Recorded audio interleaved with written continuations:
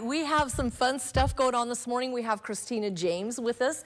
She brought some of her cookies with her today. She's been with us before, but it's been quite a while. So we're gonna show you some holiday fun stuff to make and even maybe decorate some stuff together. We're gonna even invite Eric, our meteorologist, up here. Eric Ash, I'll scoot over so we can fit all three of us up here.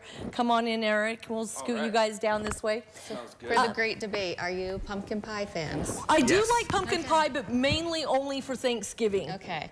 I did this theme because, you know, it's hit or miss. It's like pineapple on pizza. Either you love it or you hate it, right? Right. So I did some pumpkin pie imitation cookies. So do you want me to kind of move? Should I hold this up so people can kind of see it? I don't want to drop it, but can you do a good try? Can you zoom in on that for us there, Alex? Oh, isn't that cool? Oh. See, it looks just like a pie. Mortal sin. They're dry enough, it's fine. Okay, so you can start with flooding. So what I did is I outlined, and this is a flood texture. That means it's a little bit more flowy. And so I outlined it for you. Yep, and go ahead and come in pretty heavy, like heavier than you would think. So, like a coloring book. Like, oh, yeah. Okay. So it kind of looks like that Velveeta cream cheese or whatever. But it smells good. Go ahead, go in.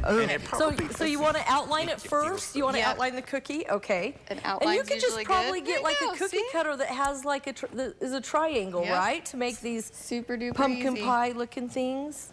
It's like a coloring book. Okay. I'm doodling. There it is. And then you just like stay inside. Yep, you want to go in heavier than you think. There you go. And this little tool, you just kind of to make it smooth. Make it smooth before it dries. And then this bag here, all I did was cut it at an angle to give this pie crust look. There you go. Look at it. You're natural. I stayed in the lines. He is a natural at making this stuff. I was told to shut up and color a lot in the Marines. Yeah, this piping bag, all you do is just hold it at an angle and swivel it with your wrist. Yep. Okay. For the that is so cool. Oh, this one looks harder. You can do it. I don't know if mine is as smooth as... On the other end. Okay. There you go. Angle it like that. Yep, and then come in with your wrist, squeeze, and wiggle. And then that makes the pie crust around the edges. Oh, and you even have the little whipping cream. So these are just some of the things that you can do for Thanksgiving. Do you have any other ideas that you can kind of make for Thanksgiving cookies? Yes, so one of the fun things I did as like a to-go picky eater kind of a thing. Oh, nice. We have a to-go box of turkey and mashed potatoes, gravy, and some corn and peas.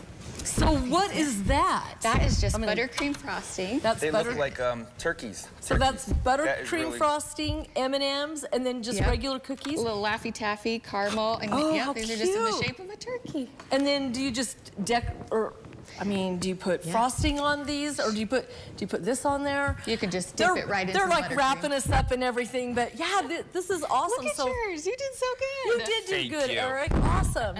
Awesome. So if you're looking for a really fun thing to do for Thanksgiving, maybe out of the norm, instead of making an actual pumpkin pie, maybe